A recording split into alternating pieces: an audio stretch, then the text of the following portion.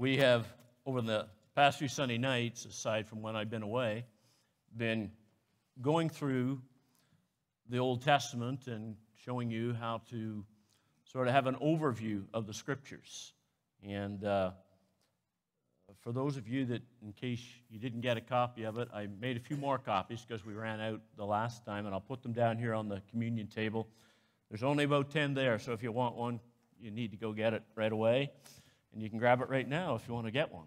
So I was going to say these are my notes for tonight that I'll be preaching from, but that's not really true.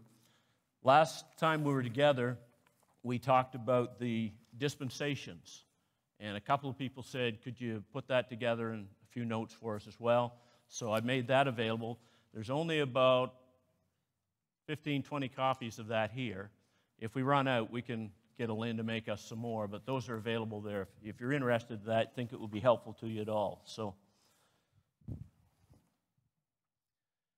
I'm going to take a few minutes tonight just to go through the Old Testament walkthrough.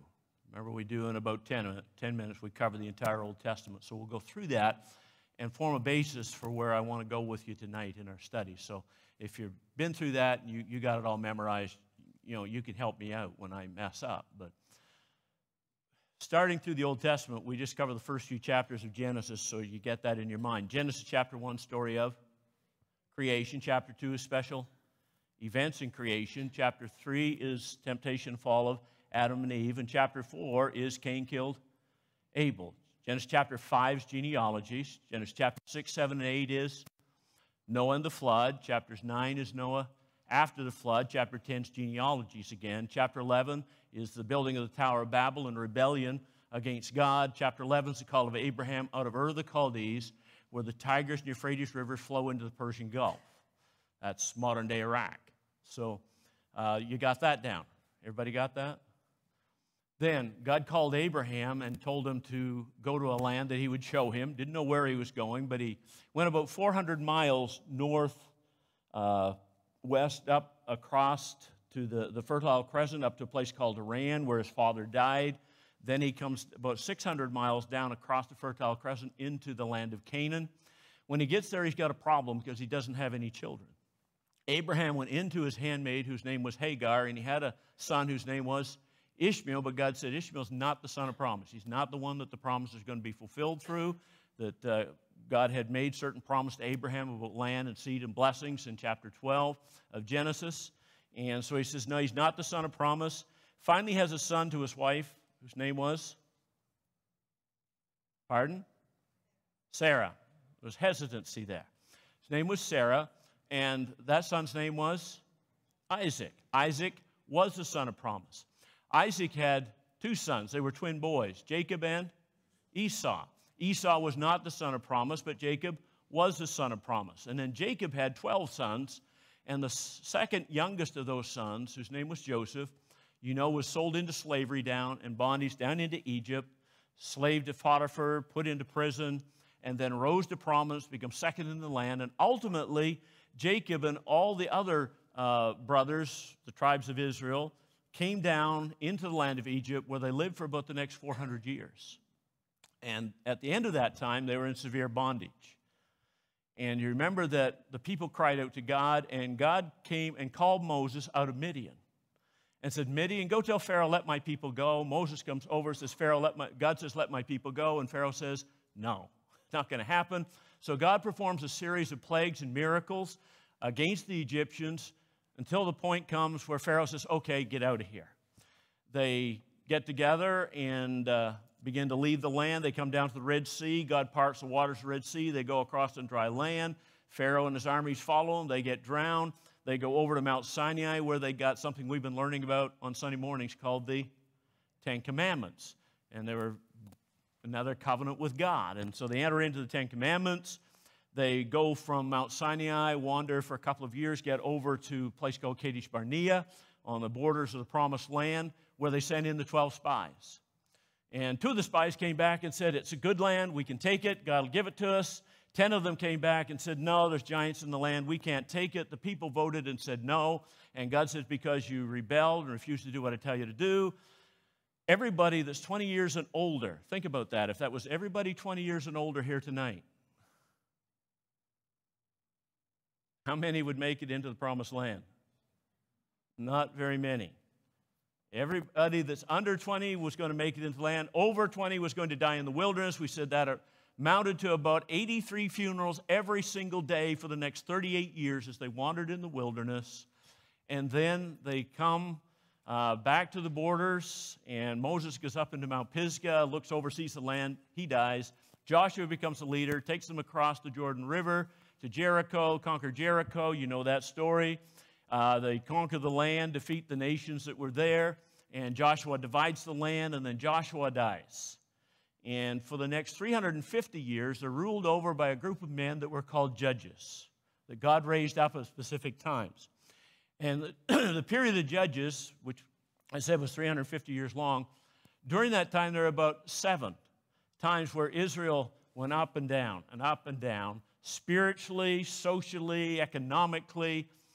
They would rebel against God, go into sin. God would bring in a pagan nation to put them into bondage. They would cry out to God. God would deliver them through a judge.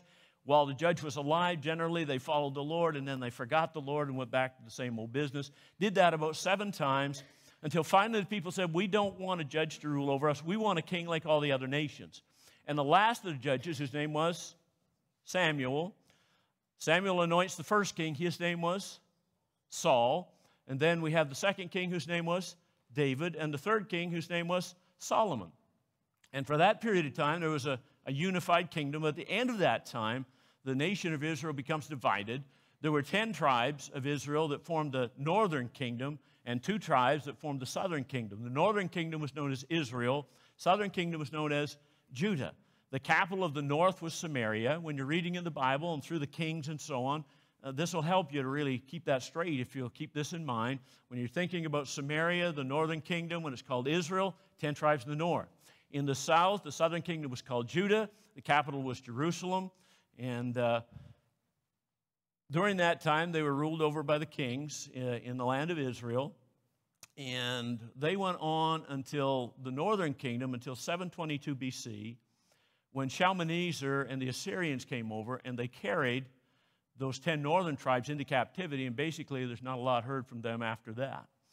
And then the southern kingdom went on until 606 BC, until Nebuchadnezzar came over because of the rebellion of the Israelites and failure to keep God's laws. And they were carried into captivity in Babylon, where they were in captivity for 70 years. Down there, at the end of that 70 years, God defeated the Babylonians through the Persians. Cyrus makes a decree that they can rise up and take a group of people back to the land. And you remember that Ezra led about 50,000 of them back to the land. And the purpose of that was to rebuild the temple, reestablish temple worship for the children of Israel. And then another man came along and assisted with what was going on there. His name was Nehemiah.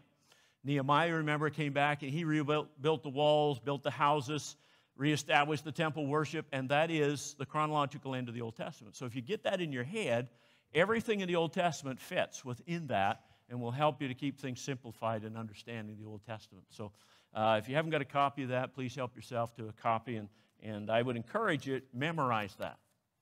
It's not that hard. If this old guy can do it, you can do it, right? And it will help you greatly in understanding the Scriptures. And we're talking about how to study the Bible. We're talking about observation, but then we started to talk about the interpretation of the Scriptures. Well, interpretation, it requires that you have a proper understanding of the events and how they're taking and place and how they fit in and all of that. So this will help you with the interpretation of the Scriptures. And then the last time we were together, we began to talk about the different covenants that are there in the Old Testament, which are very important to understand. There was the covenant that God made with Abraham, which is reiterated. It's given in chapter 12, reiterated in chapters 13, 15, and 17, and then some more things again in chapter 22 of Genesis. But that's the Abrahamic covenant. And it's about God's going to give them a land. He's going to give them a seed, pointing forward to the Messiah, first promised in Genesis chapter 3, verse 15, and then further details to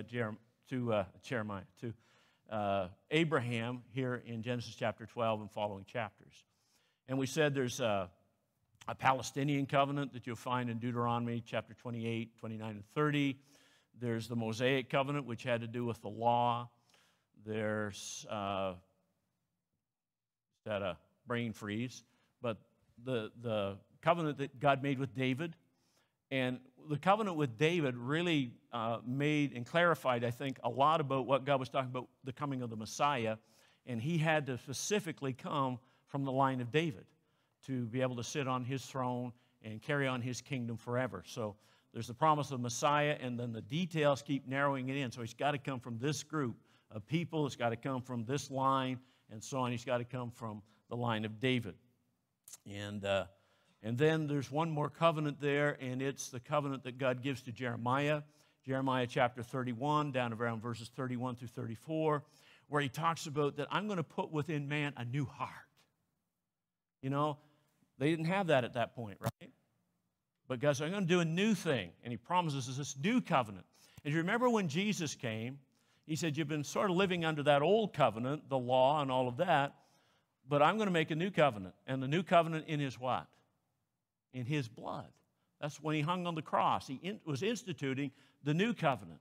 We sometimes call it the covenant of grace. I don't know if that's the best title for it, but I know that we are saved by grace, by the grace of God. But what I want you to understand, way back in the Old Testament, even Abraham wasn't saved by keeping the law because they didn't have the law.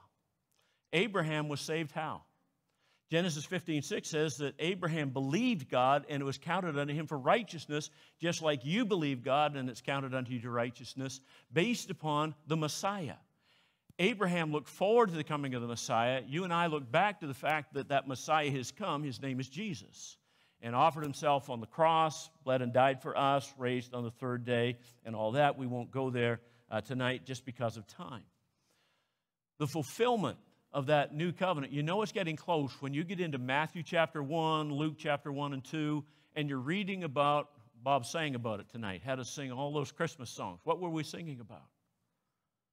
We're singing about this baby, this Son of God that came into this world to be our Redeemer, to be the Messiah, the anointed one of God that was sent for us. And Mary sings praises to him, and Elizabeth and Zechariah, they sing praises to God. And those opening chapters of the Gospels are full of that glorious truth. Tonight, I want you to take your Bibles and come first of all to Matthew chapter 2. Matthew chapter 2. And just kind of spend a few minutes here tonight tracing what happens in the Gospels. And we're going to stick pretty much to the Gospel of Matthew to help us to do that and not to confuse you, hopefully, too much. Now, I've taken the time to go through the Old Testament and talk about the covenants because when Israel talked about the blessings of God and they talked about the promises of God and the covenants of God, they knew what they were talking about. So when they talked about the promises of God, what were they looking for? They were looking for a throne. They were looking for a kingdom and somebody to sit upon that throne and to make the nation of Israel great. And so when the preachers in the New Testament began to talk about the kingdom of heaven is at hand, what were they thinking? Heavenly kingdom or earthly kingdom? Earthly kingdom, because their promises were earthly. When we talk about the promises that God makes to the church, they're primarily spiritual promises, right? But with Israel, it was earthbound to some extent. Not that they weren't looking to heaven, but they were promises about a kingdom and a throne and a nation that God was going to give them. And when they talked about a kingdom, it was something that you could picture and see. When we talk about the kingdom today, the kingdom of heaven, what is that? It's a little bit nebulous, isn't it? It's hard to put your hands on and hold on to, right, Bob? Is there a kingdom of heaven today? Or is that in the future just kind of pie in the sky and someday we're going to be there? But no, we understand we're part of the kingdom of God. If you put your faith in the Lord Jesus Christ, you're in the kingdom, but there's not an earthly kingdom that we can look at. There's not a throne that we're looking to say, okay, over in Jerusalem there's a throne and a place and all of that. We don't have that. So, but when Israel talked about it, what I want you to understand, it was a real place. It was a real thing that they were looking to be set up and established for them. Now, in Matthew chapter 2, we have the story of the wise men. You all know that? You all know that we have some men here that were not so wise last Christmas? I just had to mention that. I just had to say it. I'm sorry. Not mentioning any names, but Brian or anybody. The wise men came from the east, and they came to see King Herod because they were seeking a king. And they said to King Herod, can you tell us, where is he that is born king of the Jews? And Herod looks at that and says, what did you say? Because Herod's the king, and he doesn't like any competition, right? And so he begins to inquire, and he calls in the wise men and the religious leaders and say, okay, I want to know, where is this king of the Jews supposed to be born? And they can tell him. They know that the one that's going to set up the kingdom is to be born where? In Bethlehem of Ephratah. See, there's another Bethlehem, but this is Bethlehem and Ephratah. And he says he's going to be born there according to Micah chapter 5 and verse 2. The prophets had prophesied this and a lot of other things about the Messiah that we know from Isaiah and other portions of Scripture, but they knew where he was going to be born. And so Herod sends the wise men and says, you go find him and then send me word where he is so I can come and worship him too. And we all know that was not his intent. He wanted to get rid of him. The wise men go and they see Jesus, they worship him, they give him their gifts, and they're going to go back and tell Pharaoh, but God says, don't do it. Don't go tell him. So they go home another way, so Herod can't catch up with them. And when Herod realizes that he's been tricked, that's when he says, all right, I'll put a stop to this. And he determines that he's going to kill all the male children that are 2 years old and younger to prevent this one who's going to lay claim to the throne from taking that throne. So he tries to kill all the male children. You know, that's when Jesus fled with his parents down into Egypt for a period of time and so on. So that's all going on here in what we read in Matthew chapter 2. Along comes John the Baptist. And John the Baptist begins to preach, and boy, could he preach. He is a fiery preacher. And what was his message? But you know, repent, for the kingdom of heaven is at hand. When Israel heard that, what did they hear? Oh, there's a spiritual kingdom coming. No, they heard what? There's a physical kingdom coming. There's going to be a king sit on the throne. He's going to do what Isaiah said he would do. He's going to right all the inequities on earth. He's going to take care of the poor. He's going to look after the widows. It's going to be heaven on earth. That's what they were hearing. That's what they were expecting because that's what they had been taught. That was the promises that had been given. That was the kingdom of heaven that John was talking about. That was the kingdom of heaven that they understood. And he wasn't telling them the church is coming. You got that? He didn't say there's this new thing. God's going to establish the church here on earth. That wasn't part of it. They weren't thinking that. They didn't understand that at that particular time at all. Preaching the kingdom of God, the kingdom of heaven for Israel and of Israel. And when you read in the Gospels and you're trying to interpret the Gospels, you need to understand the four Gospels, which are Matthew, Mark, Luke, and John. They're primarily Jewish literature.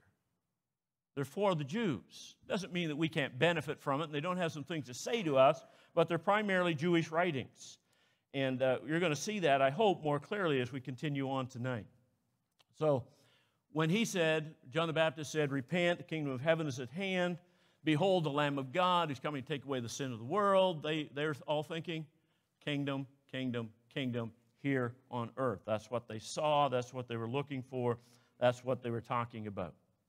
And they understood when he said the Lamb of God is going to take away the sin of the world, they're talking Messiah, the anointed one that's been promised, the one that's going to sit on the throne of David. They had that clearly in their minds. Then what happened? John the Baptist preaching and Jesus came, right? Luke chapter 1, Luke chapter 2, Jesus is born in Bethlehem, and so on. And we know that long story. I won't get into that tonight. And Jesus comes, and he's preaching. And he preaches the Sermon on the Mount, which is found where? Matthew, chapters 5, 6, and 7. See, he preached almost as long as I do. You just didn't realize that. It took him 3 chapters to get it out. And I'm sure not everything he said is recorded there, right? But we have the Sermon on the Mount. And when he's preaching in the Sermon on the Mount, this is an important question, who is he talking to? Jews or Gentiles? He's talking to the Jews. And he's giving them instructions for how they ought to live where? In the kingdom. When the king's on the throne and ruling and reigning, this is how you're supposed to live your life. Now, understand this. There's an application of those scriptures to our lives, right? But the primary interpretation of those passages is to Israel in the outlook of the kingdom that was going to be established and how to live within that kingdom. And so Jesus comes preaching, and he says things like, you are the salt of the earth. And we've taken that and we've said, oh, the church is the salt of the earth. Is that what Jesus said? Proper interpretation would say, who's the salt of the earth? It's Israel. It's Israel that he's talking about there. Now, because we've been grafted in, you talk about that over in Romans, we also have the privilege of being the salt of the earth. But in Matthew, when he's talking about you're the salt of the earth, he's talking to who? Not the church. Church isn't in view yet. He's talking to Israel for the proper interpretation of that passage. And so Jesus comes and he's preaching, not talking about the church, he's talking about Israel. As you continue on in Matthew, you'll find out that certain things take place. He calls the 12 disciples, or the apostles, as we sometimes call them, and he leads them out and says, follow me, and he's teaching them. He's teaching them things about prayer and a whole lot of other things about God and so on, all kinds of stuff. And again, we don't have time to go into all those things tonight because I'm trying to give you what? An overview of this. And then you come down to Matthew chapter 10. So just turn over to Matthew chapter 10 with me. Let's read the first few verses here. Matthew chapter 10, verse 1. I hear some pages rattling, and that's a good sound because I like you to open your Bibles and use them. Matthew chapter 10 says in verse 1, and when he had called his 12 disciples to them, he gave them power over unclean spirits to cast them out and to heal all kinds of sickness and all kinds of disease. Now, the names of the 12 apostles are these. First, Simon, who's called Peter, and Andrew his brother, James the son of Zebedee, John his brother, Philip and Bartholomew, Thomas and Matthew the tax collector, James the son of Alphaeus, Lebbaeus, whose surname was Thaddeus, Simon the Canaanite, Judas Iscariot also betrayed him. These 12, Jesus did what? He sent them out. Okay? Giving you a commission here. I'm sending you out to do something for me. And he says here, do not go into the way of the who? Don't go to the Gentiles. Who's he talking to? He's talking to the Jews. Said, what I've got to say, this isn't for the Gentiles. Don't go tell them that. If anybody tells you they're operating today under the Great Commission of Matthew chapter 10, they're a liar. Unless they're only going to the Jews and they're forgetting about the Gentiles. If they forget about the Gentiles, wait a minute, that means who? That means us. That means us. Because I would say the vast majority of us here tonight are not Jews, we're Gentiles. And he says, Jesus sends them out. He says, don't go to the Gentiles. In other words, leave the Gentiles alone. You're not going to the Gentiles. Let me come back here and just find this, verse 5. Do not go into the way of the Gentiles. Do not enter a city of the Samaritans. Don't even go into one of their cities. What I'm sending you out to do, what you're to accomplish, don't go to the Samaritans, but go rather to the lost sheep of the house of Israel. The commission that's given in Matthew chapter 10 is a Jewish commission. It's to go to the lost sheep of the house of Israel. And he says, and as you go, preach, saying the kingdom of heaven is at hand. What was he doing? He was offering Israel the kingdom that they'd been promised that they were looking for. and saying it's at hand. The Messiah is here. You can have it if you will believe and receive that kingdom. And of course, you know, the long of the short story is they rejected the Messiah. They rejected the kingdom and the offer that was being made. But I want you to understand the commission here isn't to go into all the world and preach the gospel. The commission at this point is go only to the lost sheep of the house of Israel. Only preach to them. And every one of them, when those disciples heard that commission, they understood it, didn't they? They knew, hey, this is Jewish. We're going to the Jews. We're going to take this message to the Jews. We're going to offer the kingdom. It's a completely Old Testament picture. That's what I want you to see. So up to Matthew 10 in the Gospels, it's the church isn't there. It's the Jews. It's the kingdom is being offered. And it's wrong to take this passage of Scripture, Matthew 10, and try to bring that over and say, oh, this is talking about the church, because it's not. You follow me? Not talking about the church here. That's not our commission. If it is, our commission is pretty narrow. You're going to find out it's different than what he says here. It's a different perspective. And what he was saying, go preach to the Jews, and they're out there preaching the kingdom. Matthew chapter 10, let's just come down to verse 18 here for a moment. And he says, and you will be brought before governors and kings for my sake as a testimony to them and to the what? The Gentiles. So the Gentiles aren't totally left out of this, but when they're sent out with this commission, the first objective is to the Jews. Now, you'll read a statement over in Romans chapter 2, verses 9 and 10, and elsewhere. It makes a statement there that caught my mind years ago, and it's this: to the Jew first, and also to the Gentile. To the Jew first. The Word of God came first to who? To the Jew and then to Gentiles. And that's a principle that you follow through the Scriptures. It's to the Jew first and then to the Gentiles. To the Jew first and then to the Gentiles. To properly interpret Scripture, you've got to keep that in mind. Even in the book of Romans, Paul will explain that more fully. And he tells them that you're sent only to the lost sheep of the house of Israel here. And when he gives them those instructions about, you're to do this and that, and as you go, preach and heal the sick and cleanse the lepers and raise the dead and cast out demons. Is that for the church? But you got a lot of preachers out there today say, oh, that's for us. No, it's not. That commission with those promises are to those people, the Jews, that were going out to preach to other Jews and make the offer of the kingdom. The kingdom is at hand. Repent and put your faith in the Lord and the kingdom. Now, as you go along, time goes on, you're going to find out that the little people in Israel,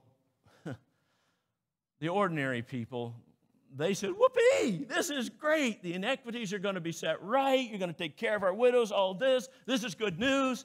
But the big men in Israel, the ones that were in power and control, were they excited? No, they said, we don't know if we want anything to do with this. Who is this guy that's coming in here and talking about a kingdom, and he's going to be the king, and he's going to mess everything up for us? We're going to lose our power. And they began to oppose him. The scribes, the Pharisees, and other religious leaders in Israel began to oppose Jesus and what he was preaching, and led the nation of Israel basically to reject what Jesus was saying. And it helps to explain a lot of things that happen as you go on here. He gives this commission, go out and tell, and then you're going to find him saying to people, he'd heal a leper, and he'd say to the leper, what? Don't go tell anybody. Why? Because the offer of the kingdom had been rejected, and he's withdrawing the offer. He's saying, don't go. Don't go tell them anymore. Don't do this. And he began to teach in parables. Why? Matthew chapter 13. He says, well, I'm going to teach you in parables because I don't want them to understand any longer. Why? Because they're rejecting me. You go over to John chapter 6. And by the way, when you read the Gospels, you need to understand something. They're not written in a chronological order of the events and how they took place. Or, they pick one out of here and here and here sometimes. Some of them are a little bit chronological, but a lot of it's not. So don't try to read it that way. But in John chapter 6, the point comes where he'd been followed by thousands of people, and all of a sudden the crowds disappear, And he turns to his disciples and says, what? Will you go away also? Are you going to leave me too? And Peter said, Lord, to whom should we go? You got the answers. You're what we've been looking for. You're the Messiah. We got nowhere else to go. If you're not it, we're lost. But the majority of the people had turned their backs on the Lord. Go to Matthew chapter 16 here. Matthew chapter 16 and verse 20. And it says, and he commanded his disciples, what? That they should tell no one that he was Jesus the Christ. The Christ is who? He's the Messiah. He's the anointed one. He's the one that had been promised. That's like withdrawing the what? The commission. Don't go telling this any longer. Things are going to change. And it tells us in verse 21 that it did change, and Jesus begins to tell them some things, fantastic things, but wasn't what they wanted to hear. Because he says, from that time, Jesus began to show to his disciples that he must go to Jerusalem. He wasn't going there for a party. What was he going there for, class? He was going there to die. He was going to Jerusalem. He says, when I go there, I must suffer many things from the elders and the chief priests and the scribes and be killed. Oh, yeah, I'm going to be raised up on the third day. I think they kind of missed that because, Peter steps up and says, no, Lord, it's not going to happen. Lord, we'll take up swords. That wouldn't have been a real good idea because we find out a little later on in the story that Peter was much better with a net than he was with a sword. With a sword, he just cuts off ears and stuff like that. He's pretty good at catching fish with a net, but he wasn't great with the sword. Verses 21, 22, he says, then Peter took him aside and began to rebuke him, saying, far be it from you, Lord, this shall not happen to you. Peter's out of whack with where Jesus is going at this point. You ever been there? Lord, no, we don't like this. We don't want to hear this. We don't like what you're saying. And that's where Peter was at that moment. In chapter 17, verse 22, just come down there for a moment, Matthew. Now, while they were staying in Galilee, Jesus said to them, and he just reiterates this message. He says, the Son of Man is about to be betrayed into the hands of men, and they will kill him, and the third day he will be raised up. And they were exceedingly what? Sorrowful. Now, we're pretty excited with the fact that he died and rose again. They weren't looking forward to that because they didn't know all the outcomes that were going to come from that. But they didn't want Jesus to die. But he's telling them again and again, I'm going to die. I got to go to Jerusalem. I'm going to die, but I'm going to be raised up. And they're not getting it. Well, except one of them was getting it. His name was, which of the disciples got it? It was Judas.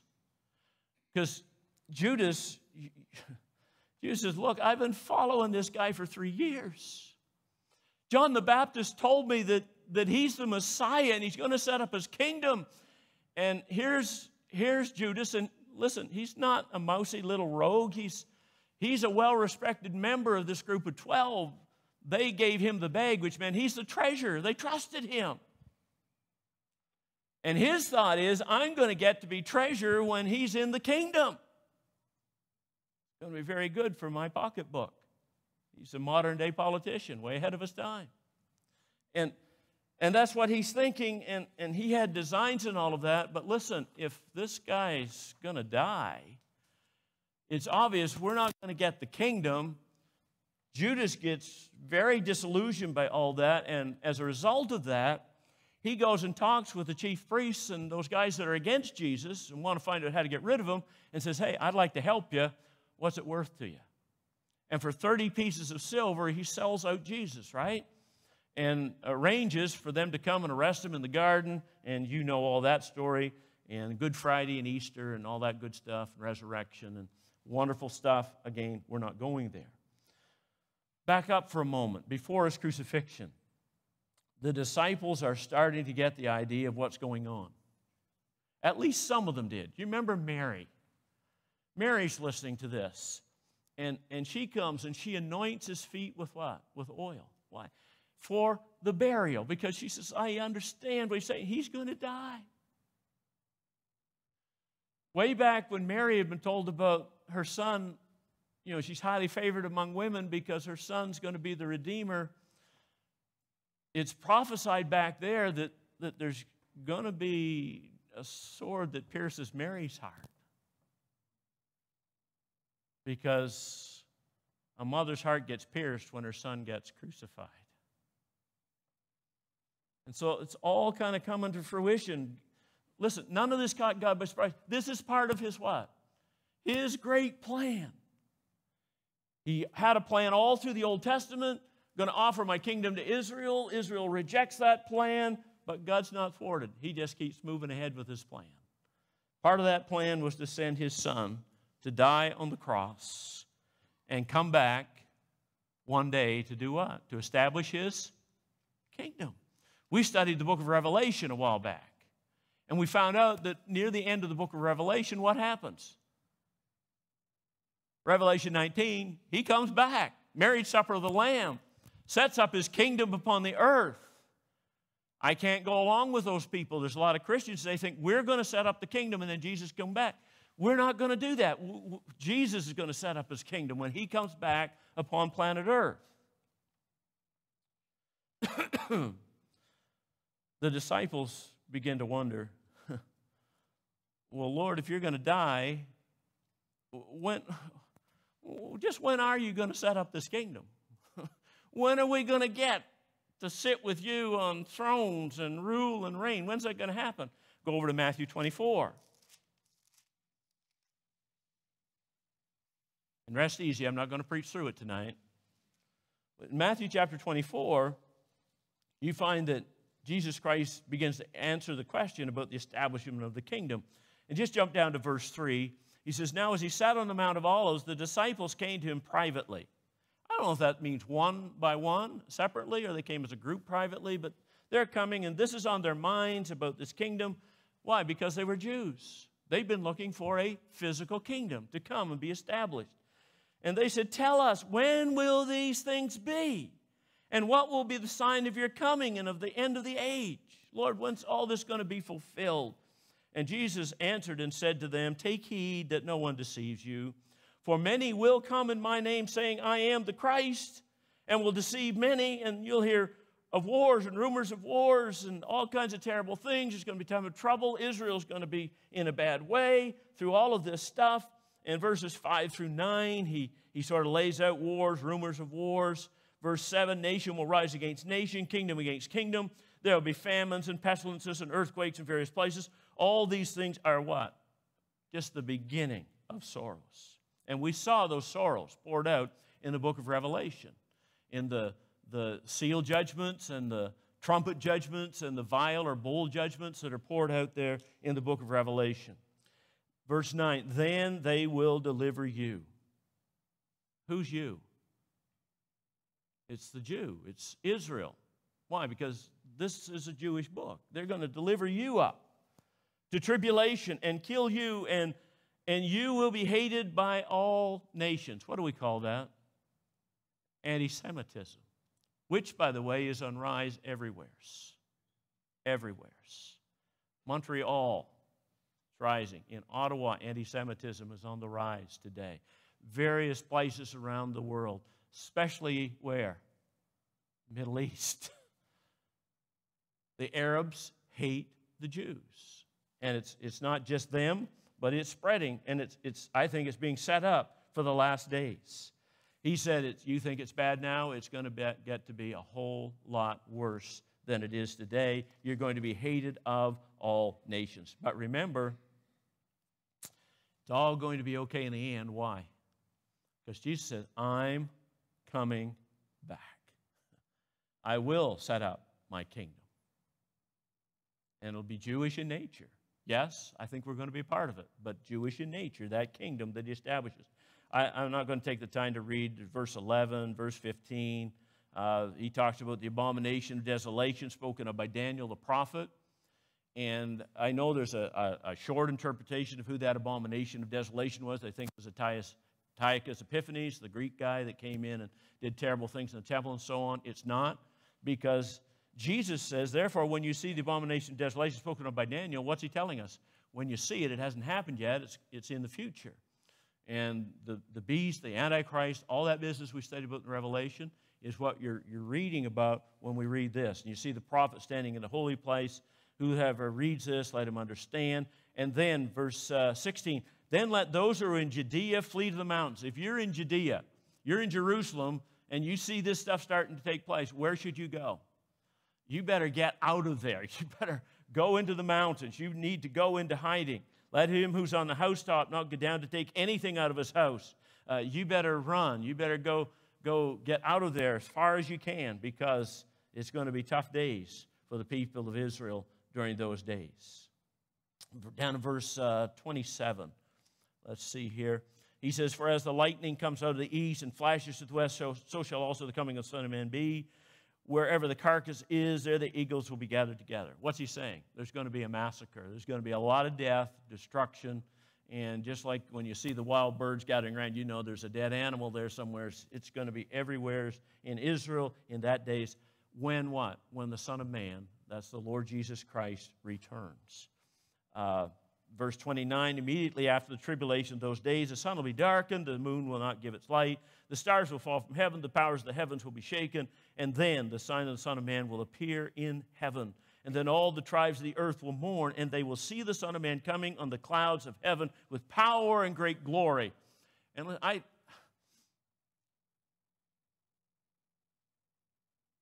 wouldn't say that I can be absolutely dogmatic about this, but my understanding of this is that when Jesus begins to come back, I think the earth is going to see a glow in the heavens as His glory comes. I don't think at this point when He comes, right, actual second coming, that it's bang and He's here. I think we're going to see Him coming, and the men on earth that are anti-God, the forces of Antichrist, are going to have time to amass their forces in Israel to say, we're not letting Him come back. That's why you're going to have that massive battle of Armageddon, because they will see Him descending and descending and coming closer and coming closer as He comes to the earth. And then His feet, what? They touch down on the Mount of Olives. It's split asunder.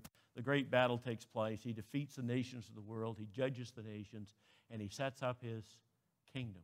It's all about what? It's all about the kingdom. It's all about Jesus. His kingdom that He's going to establish. And the good news for the Jew and the good news for us is that God still has the plan. He's going to fulfill it. He's good for His word. We can trust Him. Matthew 28. Got to finish this off.